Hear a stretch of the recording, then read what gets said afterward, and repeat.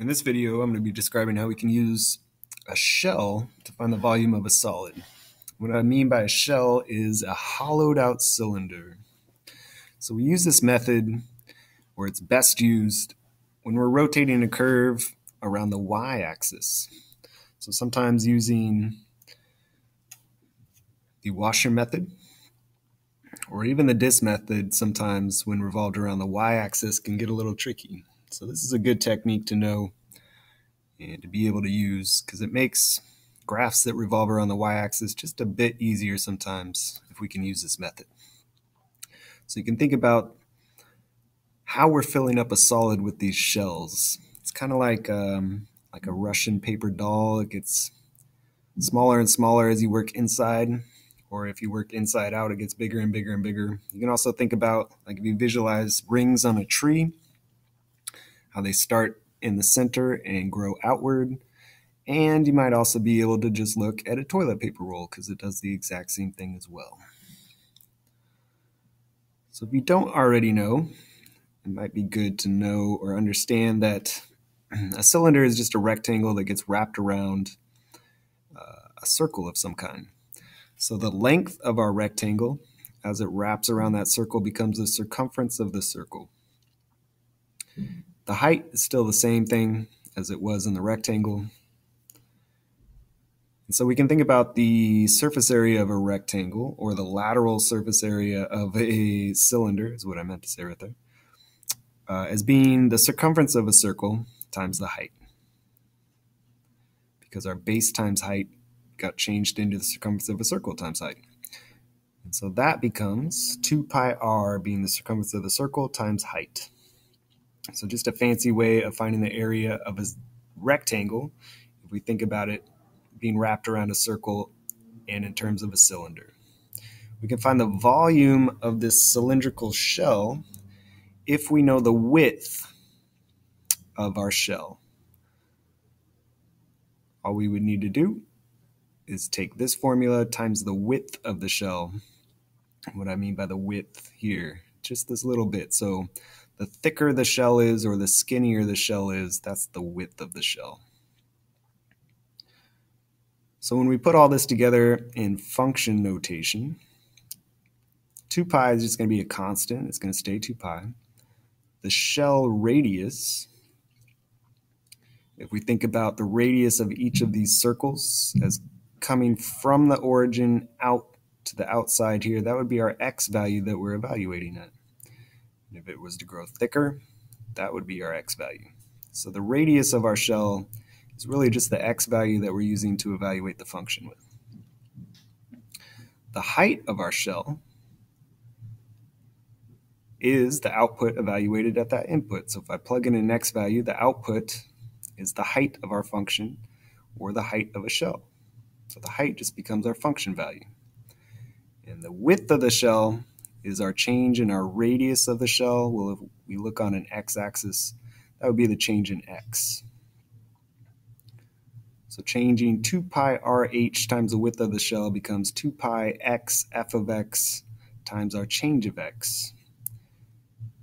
And if we do that volume an infinite amount of times, we can integrate, and then it turns into the formula to find the volume using a cylindrical shell. So our 2 pi is a constant that we put out front of our integral. We're going to be integrating on an interval from a to b. X is going to be our input. F of x is going to be our function. Change of x becomes dx. So really all we need to think about is, what is the shell radius in terms of x, and what is our function? Other than that, it's pretty similar to just integrating the area under a curve. So let's do an example here. We're going to take this function. We're going to focus on the interval from 0 to 1. So if we visualize this x minus x cubed function from 0 to 1, and then think about the area under the curve, and we spin this horizontally or around the y-axis, it's going to create some sort of a bowl shape with a hole in the middle. So we could think, well, if it has a hole in the middle, we want to use our washer method, but that can get a little complicated sometimes. So let's see how the shell method makes it a lot easier. So if we just think about what is our shell radius, well, that's our x value here. And our shell height is determined by the function, or the output of the function, given that input value. We're going to have 2 pi, our constant, out in the front. We're going to integrate on our interval from 0 to 1. And we're going to do that in terms of x. So the first thing we could do is distribute that x inside here and simplify our function here. So we don't have to use a product rule. There is no product rule for integrating. So instead, we have the function x squared minus x to the 4th. Now we can find the antiderivative and evaluate that at 1 and at 0. So here's our antiderivative. If I plug in a 1, I get 1/3 minus 1/5. And then if I subtract it, evaluate it at 0, well, that's just 0. So we can ignore the end there. So all we got to do is subtract this fraction. We'll get common denominators first. And when we subtract, we get 2/15. If I multiply that by 2 pi, we get our final volume of our solid to be about 4/15 pi, or 5 pi, or 4 pi over 15, which is about 0.838.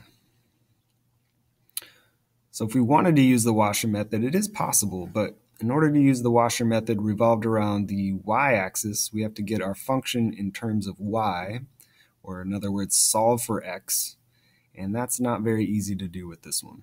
So choosing the shell method, much easier, and not too many steps there. Let's do another example. This time we're given this function, and we want to find the region or the area between this function and the x-axis, or y equals 0, that horizontal line. So we get this shaded region, and we're going to rotate that region around the y-axis and create another bowl shape with a giant gap in the middle. So because we have a gap in the middle, because we're rotating around the y-axis, the shell method is always a good choice to try out. So we need our shell radius.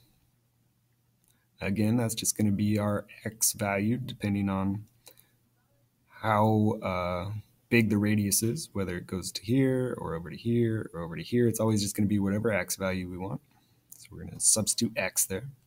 We want the shell height, which is always going to be represented by the output of our function. And so we're just going to plug our function into that spot. We'll keep our 2 pi constant out front. How do we know where we're going to integrate, or what the intervals of our integration are? Well, you could look at it on the graph. And so we know we're integrating from 2 to 4. You could also set these two functions equal to each other to find the intersection points. Well, just setting this equal to 0 would be finding the zeros of that function, which occur at the x-axis at 2 and 4. Lots of ways to think about how we get those intervals. But we're going to integrate from 2 to 4. Let's distribute first and simplify these two products here. So we get negative x cubed plus 6x squared minus 8x. Now we can find the antiderivative when we integrate and evaluate it at 4 and subtract it evaluated at 2. So plugging a 4 into all of this creates this. Plugging a 2 into all of this creates this. We're going to simplify and subtract those two values. And eventually, what ends up happening over here is this simplifies to 0. This simplifies to negative 4, and we're subtracting negative 4, which means it's just positive 4 times 2 pi, and so the volume is about 8 pi. All right, we're going to do one more example in another video because I'm running out of time, but we'll be able to compare the shell method with the washer method in one example and see how they are quite the same, and sometimes you have a choice between which is easier. Sometimes both are equally the same.